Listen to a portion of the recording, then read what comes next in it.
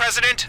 The real president is here. Oh, he never visits me at the office. What's going on? Mr. President? Yes, send him in, of course.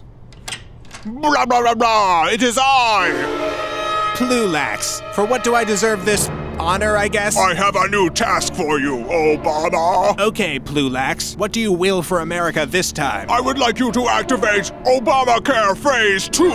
Phase 2? Damn it, Plu-lax. Wasn't Phase 1 enough? No, it was not. I want you to expand Obamacare to babies. No, I can't. It will be called Oh Baby Care. Every baby will qualify. America is just starting to recover from regular Obamacare. I don't think it can handle a baby version. It can and it will. So is the desire of plu-lax, true president of America and also Puerto Rico. I won't do it, Plu-lax. Even I have my limit. Well then, I guess you wouldn't mind America knowing your terrible secret.